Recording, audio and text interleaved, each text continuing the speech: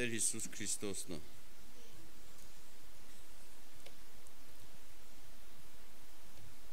Եվ երբ որ ամեն մեկս որ կտեսնենք, որ մեր կյանքի սկիզբը եւ վախճանը Տեր Հիսուս Քրիստոսն է,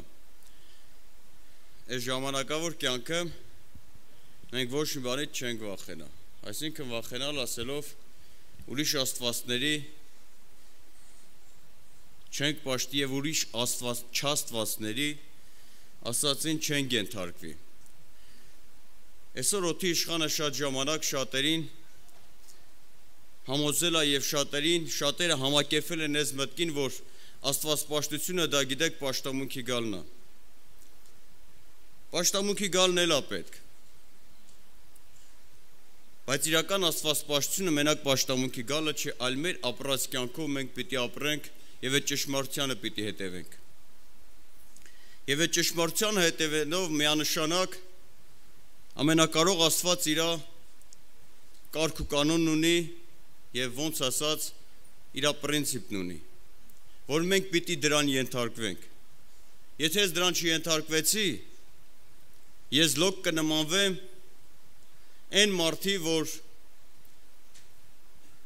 կլսեմ Աստծո խոսքը, բայց չեմ կատարի եւ այդ ձևի անձնավորությունը ինչի աննման, նման է այն ամպերի, որ երևում են ամպերը կան, բայց մեջը ջուր չկա։ Բայց եթե ուզում ես այդ ամպերը առատ եղնի, արդյունավետ եղնի եւ ջուր հավաքվի նրա մեջ, դրա համար մեզ պետք է վճռականություն եւ որոշում, որ անմնացորդ նվիրվենք եւ ուզենանք, որ այդ Աստծուն պաշտենք եւ այդ Աստծուն ծառայենք եւ այդ Աստծո ասած ինչին, ասած խոսքին ենթարկվենք։ Եվ ես ուզում եմ կարդալ մի համար, որը գրված է 4-րդ թագավորաց 32 խոսքը։ Ասում է. բայց Տերիցն էլ էին վախենում եւ իրանց համար քահանաներ էին շինում բարձավանդակների համար ժողովուրդների մեջից է եւ նրանց դնում էին բարձավանդակների տանը։ Տերիցն էլ էին վախենում եւ իրանց աստվածներին էլ ծառայում այն ազգերի սովորության պես, որոնց փոխադրեց այնտեղից։ Մինչև այսօր էլ նրանց առաջին սովորության պես են անում, Տերիցը չեն վախենում եւ չեն անում նրա պատվիրանքների եւ իրավունքների պես։ Եվ այն օրենքի եւ այն հրամանների պես, որ Տերը հրամայեց Հակոբի որդկանցը, որի անունը Իսրայել դրավ։ Եվ Տերը նրանց հետ ուղ տարավ եւ նրանց հրամայեց ասելով. ուրիշ աստվածներից մի վախենաք, եւ նրանց երկրպագություն մի անեք, եւ նրանց մի ծառայեք, եւ նրանց մի զոհեք, այլ միայն Տերիցը, որ ձեզ դուրս բերավ Եգիպտոսի երկրիցը մեծ ուժովը եւ մեկնած բազուկովը, նրանից վախեցեք եւ նրան երկրպագություն արեք եւ նրան զոհ մատուցեք։ Տեսնում ենք Սուրբ Գիրքը ինչի է ուզում, որ մենք մեր հայացքը ուղղենք։ Այսօր շատ ժամանակ ամենակարող Աստված մեզ կանչում է։ Եվ շատ հավատացյալներ, շատ քրիստոնյաներ եւ այստեղ կարա եղնի շատ նորեկներ, օդի իշխանը խոսում է ամեն օր եւ օդի իշխանը ամեն օր մոտենում է այն հավատացյալին, այն քրիստոնյային, այն նորեկին եւ ասում է, գիտես ինչ կա։ Էլի այդ Աստծուն պաշտի, էլի այդ Աստծուն ծառայի, էլի այդ Աստծուն գնա, բայց նաեւ աշխարհինն էլ մի թող։ Բայց այդ ձևի աստվածպաշտությունը Աստծուն հաճելի չի։ Որովհետև այսօր էլի եմ ասում եմ, եւ միայն ուրիշ աստվածներից մեկ վախենա։ Ուրիշ աստվածները գիտեք ովքեր են։ Այն պարտադիր ինչ-որ մի կառույց կամ ինչ-որ մի շինություն կամ ինչ-որ մի արձան չպտեղնի, որ դու նրան պաշտես։ Որովհետև այսօր շատ հավատացյալ, շատ քրիստոնյալ եւ շատ նորեկներ կան, որ խոսում ես ասում եմ, եթե մեկը տրվի Աստծուն եւ իր ժամանակը հատկացնի Աստծուն, ինչ որ ծառայություն անելու, ինչ որ գործելու, ինչ որ ճիշտը ապրելու, նա այս կյանքը ինչ պիտի եղնի, կարա չքավորություն ունենա, կարա սովի մատնվի, ոնց կարաս դու այս կյանքում ապրես, ուղիղ եւ ճիշտ ապրես եւ գոյատևես, մինչեւ չխափես, մինչեւ չստես, մինչեւ չթալանես, մինչեւ չգողանաս, դու չես կարող ապրես։ Դա այդ ուրիշ աստվածների թելադրանքն է։ Եվ ցավոք սրտի շատերը համաձայնվել են այս մտքին, եւ ցավոք սրտի շատերը վախենում են, որ ճիշտ ապրեն, ճշմարտության մեջ ապրեն, ասում են, թե ես ճշմարտության մեջ ապրեցի, ճիշտը արեցի, ճիշտը խոսեցի, ճիշտ քայլեր արեցի, ես սոված կմնամ, ես բանի մկարոտություն կունենամ, ես ուտեզլիքը լիքը մտքերի տեղիք տալով օդի իշխան այսօր շատերին բռնելա, բայց ամենակարող Աստված ասում է նրանցից մեկ վախենա, որովհետև ասում է ես ձեզ ինչ արեցի, ծառայության լծի տակից հզոր բազուկով հանեցի, այդ նույն Աստված այսօր նույնն է, այդ Աստված չի փոխվում, այդ Աստված ասում է մենակ ինձ երկրպագի, ինձ ծառայի, համաձայնվի իմ խոսքով ապրել, ուղղությունով ապրել, եւ այս ժամանակավոր կյանքը ես ինչ կանեմ, իմ բազուկս քեզի հետ կեղնի, մինչև իմ գալուստը։ Գիտեք, մենք այսօր միշտ ամեն մեկս որ ստեղ եկել ենք ինչի մար։ Եկել ենք, որ ամեն մեկս ճշմարտությունը լսենք, եկել ենք, որ ամեն մեկս այդ ճշմարտությունը ոչ թե մենակ լսենք, այլ նաև պահենք ու կատարենք։ Երանի նրան, ովքեր որ եկել են, որ լսեն, լսելու այդ մեկտեղ պահեն ու կատարեն։ Եվ այդ ձևի անձնավորությունն ամենակարող Աստված ինչ պիտի անի, պիտի զորացնի։ Իսկ այն անձնավորությունը, որ մենակ եկել են լսելու, ասեմ ձեզ, Աստծո խոսքը այսօր ամեն տեղ խոսացվում է։ Լսելն այսօր Աստծուն պետք չի, ժողովուրդ ջան։ Այսօր Աստծուն պետք է եղբայրներ եւ քույրեր, որ մենք այդ խոսքը ի կատար անենք։ Եվ նրանք են ի կատար անում, ովքեր որ չեն վախենում այս ժամանակավոր ինչ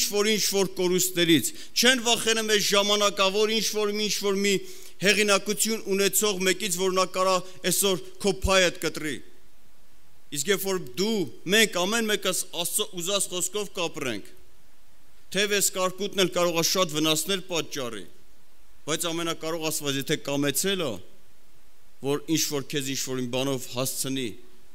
քո ժամանակավոր կյանքը բավարարի, քո հագնելիքը, քո ուտելիքը, քո խմելիքը, կարկուտն էլ դեմը չի առնելու։ Երբ որ մարդը դրան կհավատա եւ այդ քայլով, այդ հոգեբանությունով կապրի, ամենակարող Աստված նրան պիտի զորացնի։ Որտեվ այս կյանքով չի սահմանափակվում։ Այսօրվա չգիտեմ կորուստները, այսօրվա պակասությունները, սրանով չի սահմանափակվում, սա կյանքը չի, կյանքը սա չի, կյանքը Հիսուս Քրիստոսն է։ Այդ իսկ պատճառով, երբ որ կարդում ենք այս նույն Աստծո ժողովուրդը, երբ որ դուրս են եկել, ասում համ նրանց են զոհմատուցանում, համ նրանց են զոհմատացանում։ Ինչի՞ մար, որովհետև բաներ կար, երբ որ ճիշտ ապրեին եւ այն նրանց չզոհաբերեն, ինչ էր անում, այդ չաստվածներն ասում են, այս ինչ բանից պիտի զրկվես, այս ինչ բանից պիտի կտրվի, այս ինչ փայդ պիտի կտրվի եւ շատերը այսօր այդ հոգեբանության մեջ են։ Բայց երբ որ դու քո որոշումդ կկայացնես, ես էլ քո հետ միասին ամեն մեկ օր, որ մեզ մարդի ձեռքը չի կերակրում, մարդի ձեռքը չի պահում, այլ ամենակարող Աստված է, որ մեզ կպահի ու կխնայի։ Այս ժամանակավոր կյանքը դու պատրաստ ես զոհաբերվելու, պատրաստ ես զոհաբերելու քո աշխատանքը, պատրաստ ես զոհաբերելու քո գործը, քո առողջականը, քո նյութականը եւ քո ֆիզիկականը։ Դա ես չեմ ասում, դա ամենակարող Աստված է ասում։ Այդ իսկ պատճառով ասում եմ մեկ վախենա այս Աստվածներից։ Եվ շատերն այսօր վախենալով, որ ինչ-որ բանից կզրկվեն, ռիսկ չեն անում, որ անմնացորդ իրանց սիրտը նվիրեն Աստծուն։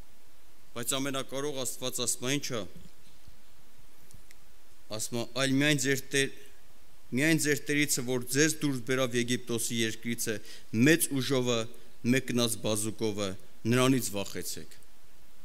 Եվ ասում է, այն Աստվածը, որ մեծ ուժովը ինչ արավ եւ մեծ բազուկովը ինչից անեց, Եգիպտոսից անեց, այդ լծից անեց, այսօր այդ Աստվածը նա կենթանի է։ Հիշում եք, շատ տարիներ առաջ ես փոքր էի, հիշում եմ, որ այն մութ ու խավար տարիներում մարդկանց հավատն ավելի ուժեղ էր եւ ավելի կայուն էր, որ մեծ այդ մութ խավար տարիներում, որ ոչ մի աշխատանք, ոչ մի բան չկար, բայց մարդկանց հավատն այնքան էր, որ նրանք հավատում են, որ մարդ մենակ ոչ թե հացով կապրի, այլ Աստծո բերանից դուրս եկած խոսքով կապրի։ Բայց որ ցավոք սրտի փոխել են իրավիճակները, փոխվել է մտածելակերպը։ 21-րդ դարի հավատացյալներ են շատերը դարել, ասում են, եթե չգործես, եթե այս ինչ բանից զրկվես, քո հացը, քո փայը պիտի կտրվի։ Այդ ինչից էր, որ այն մութ ու խավար տարիներում ամենակարող Աստված իր հազոր բազուկով պահեց, խնայեց ու ողորմություն արավ, այսօր չի կարանի, կարանի։ Ցավոք սրտի շատերս պիտի խոստովանվենք, որ մենք մտածելակերպն է փոխվել, որ մենք այսօր ինչ-որ մի երկու բան ձեռքբերումներ ունենք, արդեն մեր հույսը դրա վրա ենք դրել։ Ասեմ ձեզ, որ դրանք էլ պիտի կտրվեն, դրանք էլ պիտի փակվեն, բայց Աստծուն հուսացողները ինչը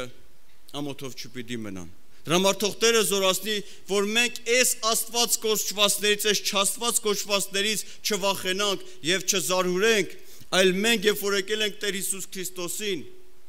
մենք եթե մեր սրտի մեջ կա կասկածամտություն Աստծո խոսքի նկատմամբ, ամենակարող Աստված ասում է՝ մի վախենա նրանցից,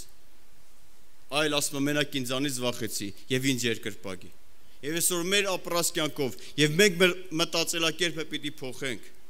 Ոչ թե սատանայի մտածելակերպով ապրենք, որ ասում է՝ գիտես, եթե այսօր ճիշտ չապրեցիր, եթե այսօր ուղիղ ապրեցիր, եթե այսօր սուտը չխոսացիր, դու չես կարող ապրես, չես կարող գոյատևես։ Դա այս աշխարհի Աստվածն ասում։ Բայց ամենակարող Աստված ասում է, երբ որ իմ խոսքովս կապրես, իմ ուզածով կապրես, իմ մտածելակերպով կապրես, ասում է, ինչպես որ ես այն ժամանակ Եգիպտոսից քեզ անեցի հզոր բազուկով, ես այսօր էլ քեզ կարող եմ այդ ողորմություն անեմ։ Այսօր այդ Աստվածը չի փոխվել։ Այսօր բերեք խոստովանվենք, որ մեր մտածելակերպն է փոխվել, որ մեր հասկացողությունն է փոխվել, որ այսօր մենք ավելի շատ ապավինել ենք մեր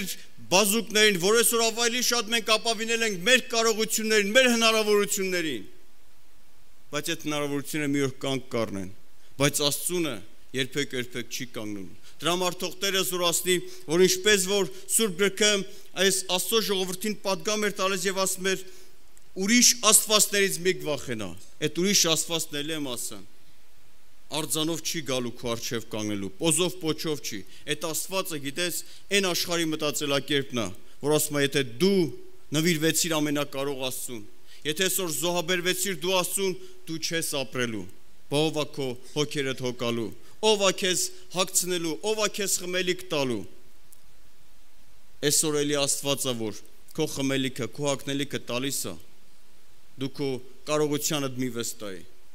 Բայց ուզում եմ, որ այդ ամեն ինչը տալով մենք հասկանանք ու գիտակցենք, որ ինքն է այդ ամենն անում։ Եվ երբ որ ինքն է դա անում, հասկանում ես ու գիտակցում ես, եւ այս ժամանակավոր կյանքը դու մենակ մեկից ես վախենում։ Եվ աշխատում ես, որ մեկի խոսքից դուրս չգաս, որ է Աստված եւ նրա որդի Հիսուս Քրիստոսը։ Եվ գրված հայտնության գրքը մեծ ձևի խոսքեր, գրված հայտնության 22-րդ գլուխ 14 խոսքը։ Երանելի են նրա պատվիրանքները պահողները, որ նրանց կլինի իշխանությունը կյանքի ծառի վրա։ Երանելի են նրա պատվիրանները պահողները, որ իշխանություն կլինի ինչ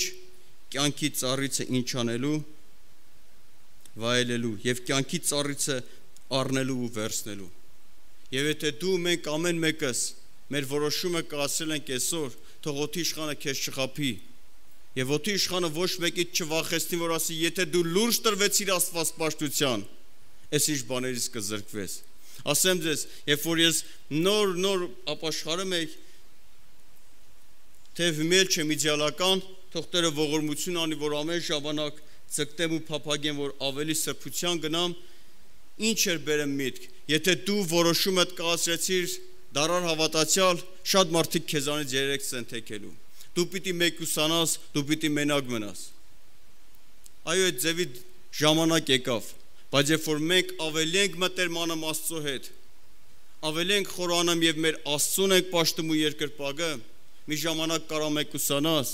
բայց յետք ամենակարող Աստված քեզ այնքան եղբայրներ ու քուրեր ու հարազատ ու բարեկամներ է տալիս, որ ասում ես Տեր, շնորհակալ եմ այդ ամենի համար։ Եվ թող ոչ մեկը, ոչ մի չաստված քեզ չվախեցնի, որ կասի, եթե լուրջ տրվեցիր Աստծուն, այս ինչ բաներից կզրկվես, չես զրկվի, այլ կրկնապատիկն ու հարապատիկն է սառնա։ Եվ դրա համար ասում է,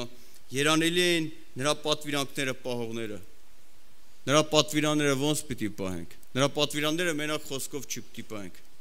այլ մեր ապրած կյանքով պիտի պահենք։ Նրա պատվիրանները մենակ ստեղ նստելը չի, ժողովուրդ ջան։ Նրա պատվիրանները պիտի ի գործ դնենք։ Երբ որ ի գործ կդնես, ամենակարող Աստված այն ժամանակին ինչ կանի, քեզ կտա իշխանություն կյանքի ծառից վայելելու։ Երբ որ կյանքի ծառից վայելում ես ամեն մեկ օր, հասկանում ենք ու գիտակցում ենք, որ կյանքը սա չի։ Կյանքը սրանով չի սահմանափակվում, կյանքը դա Հիսուս Քրիստոսն է եւ Հիսուս Քրիստոսի հետ ապրելն է։ Սրանք տանջանքներ ու տառապանքներ են։ Առանց Հիսուսի այս կյանքը կյանք չի։ Բայց ցավոք սրտի իշխանը շատերի հայացքը ուղղել այս ժամանակավորի վրա։ Այս ինչը ունենանք, այս ինչը ձեռք բերենք, ասեմ ձեզ, Ադամից ու Եվայից ոչ մեկս չեն կարող Ադամի ու Եվայի պես առավելը ունենանք, որովհետև նրանք Գեդեմի պարտեզում էին, բայց էլ նրանք ավելին էին ուզում, որովհետև կյանքի ծառը չեն ախորժել։ Այսօր քո կյանքդ էլ եթե Եդեմի պարտեզ եղնի,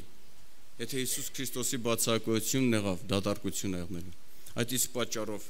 մենք մի նպատակի մար ապրենք։ Մենք մի նպատակ ունենանք, որ Հիսուս Քրիստոսի հետ ամեն օր եղնենք։ Եվ այս ժամանակ, երբ որ այդ հոգեբանությամբ կապրենք, մենք ուրիշ աստվածներից չենք վախենա, մենակ մեկից կվախենանք եւ մեկին կպաշտենք եւ մեկին կերկրպագենք, որի անունը Հիսուս Քրիստոս է։ Դրա համար Աստծո խոսքին հավատա, վստահի եւ նա քեզ իշխանություն կտա, որ այս ժամանակավոր կյանքում հաղթարես ամեն խոչընդոտները։ Որտեւ ամենակարող Աստծո նպատակը այս ժամանակավոր կյանքը մեզ իդեալական կյանքի հասցնելը չի։ Աստծո նպատակը մեզ այսօր երկինք մտցնելն է։ Դրա համար մենք չհամակերպվենք մի մտքի ու չարխենանանք, ասենք բավարարվենք պաշտամունքի գալով։ Պաշտամունքի գալով մի բավարարվի, այլ կյանքով պիտի մենք մեր կյանքը պիտի փոխենք, մեր մտածելակերպը եւ մեր մտածելակերպը փոխելով պիտի գործնականով մարդիկ տեսնեն, որ մենք ում ենք պաշտում։ Իսկ գործնականով այնքան մենք մեր քայլերը կուղենք դեպի Տեր Հիսուս Քրիստոսին, ամենակարող Աստվածը քո կյանքի մեջ կերևա։ Եվ Աստծո նպատակը այս ժամանակավորը մեզ էլ եմ ասում, իդեալական կյանքի հասնելը չի։ Աստծո նպատակը մեզ երկինք մտցնելն է, ընդեղա կյանքը։ Թող Տիրոջ անունը փառավորվի ամեն ժամանակների մեջ։ Ամեն։ Աղոթենք։